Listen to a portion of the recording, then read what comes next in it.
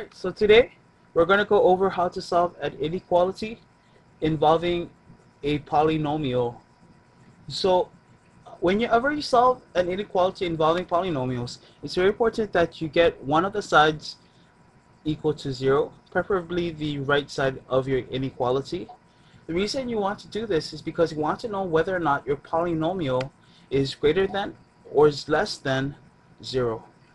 Because our inequality is less than 0, we know that we want our polynomial to be negative.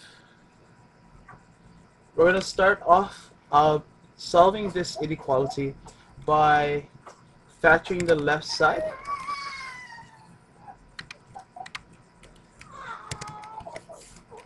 Don't mind my nephew. He is being taken care of my sister right now, so I'm not neglecting him. Alright, so after we factor out the GCF of x, we're going to then factor the resulting quadratic polynomial inside of the parentheses. And so what we end up with is x times x minus 2 times x plus 1 is less than 0. Now, like I said earlier, this left side is going to be negative. The product of these three factors is going to be negative. We know that it's not going to be equal to 0. So, however, it's very important to know when these factors is equal to 0, because that's going to determine the endpoints of the intervals that contain the solutions to this inequality. So setting each of these factors equal to 0 gives us endpoints of -1, 0, and 2. Now we want to plug in values in each of the different intervals divided by these endpoints. So we're going to plug in values to the left of -1, between -1 and 0, between 0 and 2, and between 2 and after 2. So we're going to pick different numbers in these intervals and test them out in our factored form of the polynomial. So we're going to start by testing out something to the left of -1, so something like -2.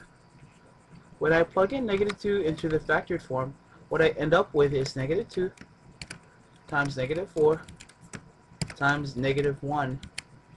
I have the product of three negative numbers, which is also a negative number. Therefore, -2 satisfies my inequality, which means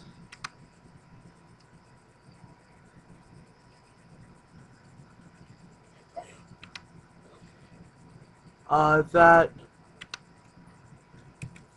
the interval x is less than -1 is going to be part of my solutions. So next we pick a number between -1 and 0 to test out, something like -0.5.